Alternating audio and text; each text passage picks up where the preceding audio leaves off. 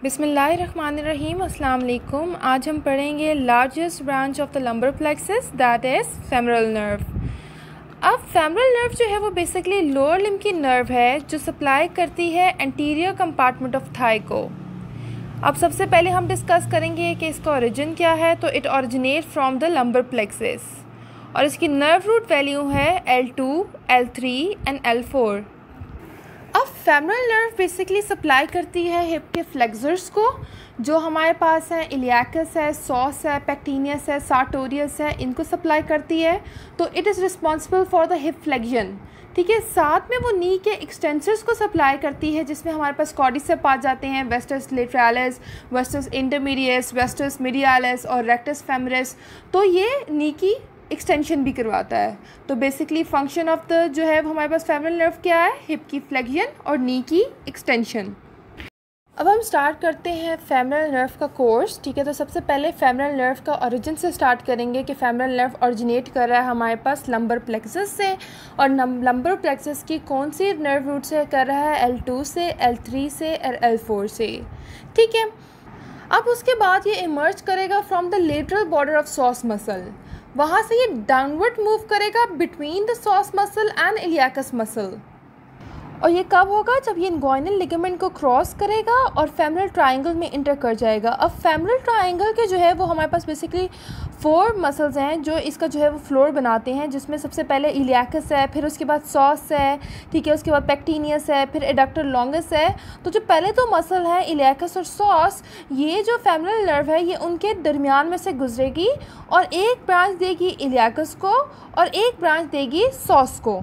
अब यहाँ से क्रॉस करने के बाद, पास करने के बाद फेमरल नर्व में थाई में एंटर होना है। अब ये थाई में एंटर कैसे होंगे, ठीक है, lateral to the femoral artery and the femoral sheet behind the inguinal ligament. अब ये फेमरल शीट के अंदर से नहीं, फेमरल शीट के बाहर से lateral to the femoral artery enter हो गई थाई के अंदर बिहाइंड द इंगुइनल लिगामेंट।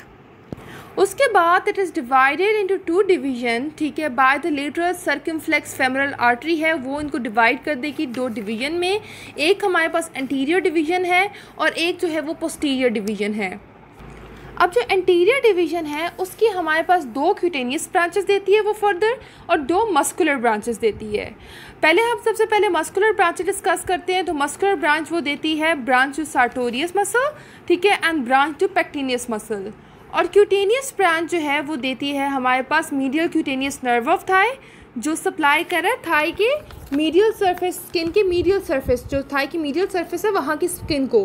और intermediate cutaneous nerve of thigh है जो skin of the anterior surface of thigh को सप्लाई कर रही है। ठीक है, एंटीरियर डिवीजन हमने इनमें 2 ब्रांचेस दी, 2 क्यूटेनियस ब्रांच और 2 मस्कुलर ब्रांच, 4 ब्रांचेस दी टोटल।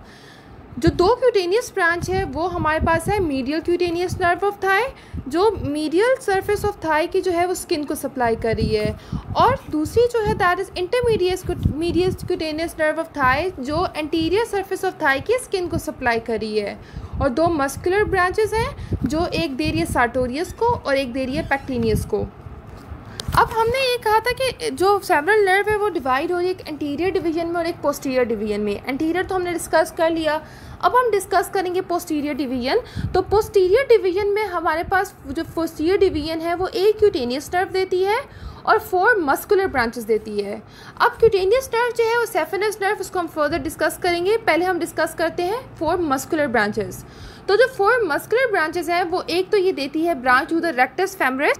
उसके बाद जो है 2 आर्टिकुलर ब्रांचेस है, एक हिप जॉइंट को देती है और नी जॉइंट को देती है दूसरी, और फिर ब्रांच देती है ये 3 वेस्टस मसल्स को जिसमें वेस्टस लेटरालिस है, वेस्टस मीडियस है और वेस्टस इंटरमीडियस है। अब हम डिस्कस करेंगे जो क्यूटेनियस ब्रांच देती है हमारे पास पोस्टीरियर डिवीजन सेफेनस नर्व। ठीक है, अब सेफेनस नर्व जो है वो डाउनवर्ड जाती है और मीडियली जाती है और क्रॉस करती है फेमरल आर्टरी को, कहाँ से, उसके लेटरल टू मीडियल साइड पे। फिर उसके बाद ये इमर्ज करेगा मीडियल साइड ऑफ नी से और लेग की स्किन की जो मीडियल साइड है उसको सप्लाई करेगा। वहाँ से इसने फुट में इंटर होना, और ये फुट में इंटर होगा पास front in front of medial मेलुलस, ठीक है, मीडियल मेलुलस के फ्रंट पे पास करेगा।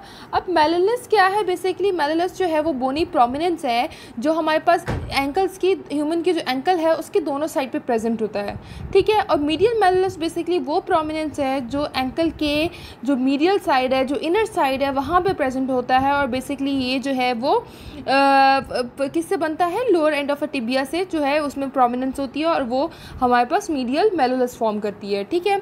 मीडियल मेलुलस के फ्रंट से पास करेगी हमारे पास सेफेनस नर्व। उसके बाद ये मीडियल बॉर्डर ऑफ फुट को सप्लाई करेगी, मतलब जो इनर साइड ऑफ फुट है वहाँ पे, और ये टर्मिनेट करेगी जाके बॉल ऑफ बिग टो पे, ठीक है। अब ओवरऑल हमारे पास फेमरल नर्व के कोर्स में क्या था कि फेमरल नर्व हमारे पास ओरिजिनेट होता है लंबर प्लेक्सिस से, लंबर प्लेक्सिस के L2, L3 एंड L4 से। उसके बाद ये इमर्ज करता है lateral border of sauce muscle से। उसके बाद ये हमारे पास रन डाउनवर्ड, ठीक है। जब ये इंग्वाइनल लिगामेंट के क्रॉस करता है तो ये सॉस और इलियाकस के दरमियान से गुजरता है, और एक ब्रांच सॉस को देता है और एक इलियाकस को देता है, ठीक है। उसके बाद जो है ये थाई में एंटर होता है, ठीक है, with lateral to the femoral artery, femoral artery गुजरी है उसके लेटरली, ठीक है, फेमरल शीट के बाहर से बिहाइंड द इंग्वाइनल लिगामेंट, ठीक है। उसके बाद ये जो है डिवाइड हो जाता है दो डिवीजन्स में, एक एंटीरियर डिवीजन है और एक पोस्टीरियर डिवीजन है by the lateral circumflex femoral artery, ठीक है। अब जो एंटीरियर डिवीजन है वो हमारे पास दो क्यूटेनियस ब्रांच देती है और दो मस्कुलर ब्रांच देती है। क्यूटेनियस ब्रांच जो है वो हमारे पास कौन सी है, medial cutaneous nerve of thigh, जो मीडियल थाई की मीडियल साइड की स्किन को सप्लाई करती है, और दूसरी है intermediate cutaneous nerve of thigh, जो थाई के एंटीरियर साइड की स्किन को सप्लाई करती है। और जो मस्कुलर ब्रांच है वो एक सार्टोरियस को देती है और एक पेक्टिनियस को देती है। और जो पोस्टीरियर डिवीजन है वो हमारे पास एक क्यूटेनियस ब्रांच देती है और 4 मस्कुलर ब्रांच देती है। मस्कुलर ब्रांच में हमारे पास एक जो है वो रेक्टस फेमरस को देती है, एक हिप जॉइंट को, एक नी जॉइंट को, और एक branch to the wastes muscles. 3 wastes muscles होते हैं हमारे पास, wastes intermedius, wastes लिटरालिस and wastes medialis. अब जो एक क्यूटेनियस ब्रांच है सेफेनस नर्व, ठीक है, वो रन डाउनवर्ड एंड मीडियली, और वो फेमरल आर्टरी को क्रॉस करती है और जो मीडियल साइड ऑफ लेग है उसकी स्किन को सप्लाई करती है। उसके बाद तो मीडियल मेलुलस के फ्रंट से पास करती है, और जो इनर साइड ऑफ फुट है, मीडियल बॉर्डर ऑफ फुट है, उसको सप्लाई करती है और टर्मिनेट करती है जाके बॉल ऑफ बिग टो पे। अच्छा, अब हम डिस्कस करेंगे फेमरल नर्व की जो है इंजरीज़, ठीक है, किस तरह क्या क्या होता है कि जिससे फेमरल नर्व इंजर्ड हो जाती है। सबसे पहले जो इसमें that is lumbar disc herniation. अब डिस्क हर्निएशन क्या होता है कि अब जो डिस्क है उसमें हमारे पास जो है वो एक इनर पोर्शन होता है और एक आउटर पोर्शन होता है। इनर पोर्शन जो है लिक्विड लाइक होता है, न्यूक्लियर पल्पोसिस, और आउटर जो है वो फाइब्रस होता है, दैट्स अ फाइब्रस एनालिस फाइब्रस, ठीक है। जब एनालिस फाइबर किसी भी वजह से, स्ट्रेस की वजह से या किसी भी वजह से, फ्रैक्चर की वजह से रप्चर हो जाता है, तो जो इनर फ्लूइड लाइक मटेरियल है वो बाहर निकल जाता है into the spinal canal. This is known as disc herniation, ठीक है। तो लंबर डिस्क की हर्निएशन की वजह से हमारे पास फेमरल नर्व जो है वो डैमेज हो जाता है, या तो पेल्विक हीमाटोमा हो जिसमें जो है वो पेल्विक जो पेरिटोनियल है वहाँ पे जो है वो ब्लड की कलेक्शन हो जाए, या तो किसी वजह से कोई ट्रॉमा हो उसकी वजह से, या तो पेल्विक का फ्रैक्चर हो जाए। समटाइम डायबिटीज़ में भी होता है कि फेमरल नर्व जो है वो हमारे पास जो है वो डैमेज, मतलब फेमरल नर्व का जो है वो कॉम्प्रोमाइज़ हो जाती है, ठीक है। उसके बाद जो है वो नर्व की कंप्रेशन, किसी वजह से कंप्रेशन हो जाए, उसकी वजह से नर्व इंट्रैपमेंट हो जाती है, ठीक है। तो दीज आर वेरियस जो थिंग्स जिसकी वजह से जो है वो हमारे पास फेमरल नर्व की इंजरी हो सकती है। अब जब फेमरल नर्व की इंजरी होगी तो उससे क्या क्या होगा, सबसे पहले क्योंकि कॉर्डिसेप को सप्लाई करिए तो कॉर्डिसेप फेमरस की वेस्टिंग हो जाएगी। उसके अलावा हमने ये डिस्कस किया था कि ये नी के जो है वो हमारे पास जो एक्सटेंसिव्स को सप्लाई करिए, क्योंकि कॉर्डिसेप्स को सप्लाई करी है, ठीक है, और वो बेसिकली उनका फंक्शन क्या होता है, नी की एक्सटेंशन करवाता है। तो फेमरल नर्व को कुछ भी होगा तो हमारे पास नी की एक्सटेंशन लॉस हो जाएगी। उसके बाद ये हमारे पास हिप को के फ्लेक्सर्स को सप्लाई करी है, जिससे हमारे पास सार्टोरियस वगैरह हैं। तो जब हमारे पास फेमरल नर्व डैमेज हो जाएगा तो हिप के फ्लेक्सर्स पे सप्लाई नहीं कर पाएगा, तो हिप की फ्लेक्शन ही लॉस हो जाएगी। अब जो हम डिस्कस करेंगे वो हमारे पास फेमरल नर्व की न्यूरोपैथी आएगी। तो जब फेमरल नर्व की हमारे पास न्यूरोपैथी होती है तो उसकी वजह से जो है वो हमारे पास नमनेस हो जाती है, टिंगलिंग होती है, सेंसेशन होती है, लेग में प्रोड्यूस होती है, साथ में मसल वीकनेस हो जाती है, साथ में मसल क्रैम्पिंग होता है, शार्प जैबिंग पेन होता है, फिर वॉकिंग डिफ़िकल्टी होती है क्योंकि वो लेग को जो पेशेंट है वो लेग को स्ट्रेट नहीं कर सकता। उसके बाद एट्रोफी हो जाती है, श्रिंकेज हो जाती है थाई के मसल्स की, और जो सेंसेशन है टू द टच जो है वो हमारे पास रिड्यूस हो जाती है। ठीक है, ये हमारे पास बेसिकली फेमरल नर्व न्यूरोपैथी में होता है।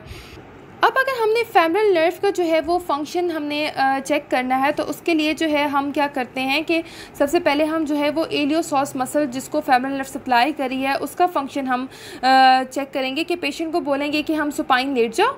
ठीक है, और फिर हम पेशेंट को कहेंगे to flex the hip against the resistance. ठीक है, अगर पेशेंट जो है वो अगेंस्ट द रेजिस्टेंस हिप को फ्लेक्स कर लेता है तो मतलब उसका फेमरल नर्व डैमेज नहीं है।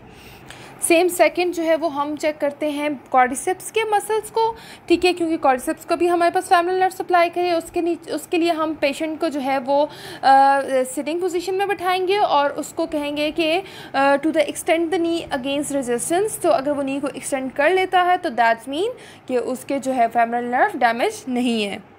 अब हम ओवरऑल देखते हैं कि फेमरल नर्व जो है वो किन किन मसल्स को सप्लाई करी है। तो जब हम स्टार्ट करें स्टॉप से तो सबसे पहले हमारे पास ये सप्लाई करी है इलियाकस को, उसके बाद ये सप्लाई करी है सॉस को, उसके बाद ये सप्लाई करी है पेक्टिनियस को, फिर सार्टोरियस को, फिर उसके बाद जो है वो कॉर्डिसेप्स को, wastes लिटरालिस, wastes intermedius, wastes medialis और रेक्टस फेमरस को। और जो इसकी सेंसरी डिवीज़न है वो सप्लाई करी है हमारे पास थाई में जो है वो मीडियल साइड की स्किन को और एंटीरियर साइड की स्किन को, और लेग में आके वो मीडियल साइड की स्किन को सप्लाई करी है। फिर उसके बाद फुट में आके वो मीडियल साइड ही जो मीडियल बॉर्डर ऑफ फुट है उसको सप्लाई करी है। ठीक है, ये इसकी सेंसरी और मोटर डिवीज़न होगी। At the last but not least, important questions for FUIC students are mentioned in description box. Thank you.